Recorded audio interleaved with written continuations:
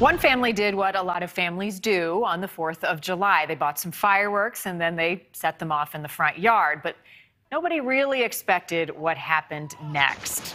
Watch closely. A rogue firework forces everybody to run for their lives. Correspondent Markie Martin joining us tonight. Markie, the video has been circulating online for a few days. We all had to do some digging, our team behind the scenes, to try to figure out where this happened. Finally, we've got the story behind it all.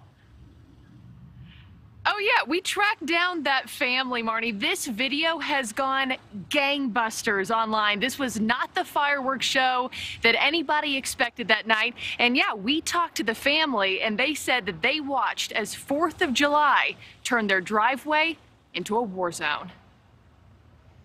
All of our, closest friends get together. We barbecue, the kids swim, and then in the evening, we light off fireworks. Fireworks that turned into something you have to see to believe. A chain reaction, sending a driveway up in smoke on the 4th of July.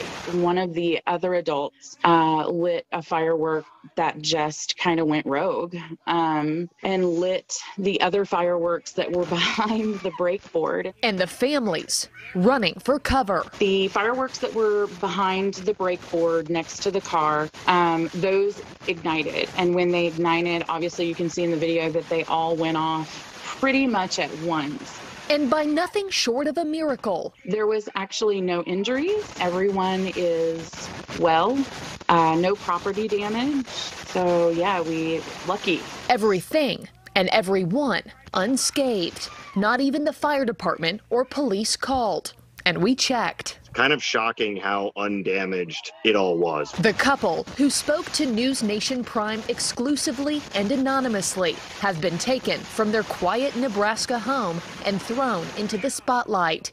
Even Simply Safe, the home security system, reached out to them.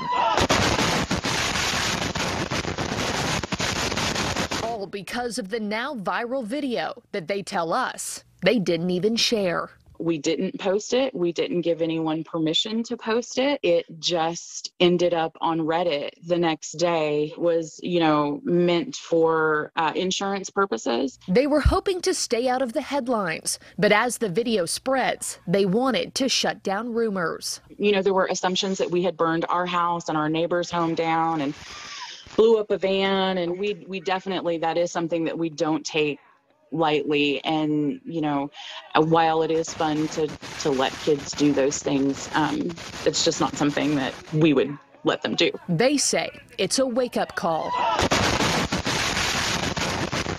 Just the lesson that is learned with becoming complacent in our safety. And how about that minivan that took the brunt of the sparks? That minivan is perfectly fine. The family that owns it is still using it and driving it right now.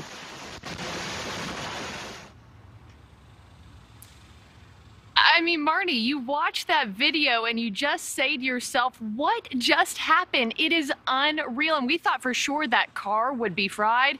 Nope. Car's fine. Everybody's fine. In fact, so okay, the police department didn't even know this happened in their town.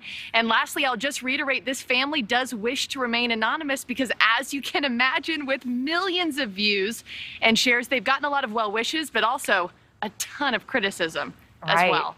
Marnie? Well, Markie, our first question we saw, one was, is it real and how recent is it? Because we'd never seen it. And two, of course, is everybody okay? I am amazed that everybody was okay because what looked bad just got worse and worse. And then you're like, oh my gosh. But I think they bring up a really interesting point about complacency because this family had done this before. They went through the motions of preparing the safety things, but sometimes you just go through the motions.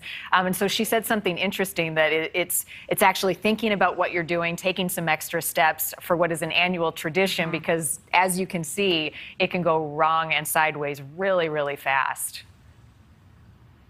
Yeah, she said they do this every year, and what you can't see in the video, what people didn't focus on in the video, of course, with all the explosions going off, they had a hose in the front yard. They were ready for things to go haywire. You might expect one Roman candle to go rogue, but not the entire lot to go haywire. So they were prepared. They wanted to reiterate that. But yeah, things went south quickly, and it's a miracle everybody's okay. It really is. I see that mom grab the baby and take off just within seconds of the fireworks going off.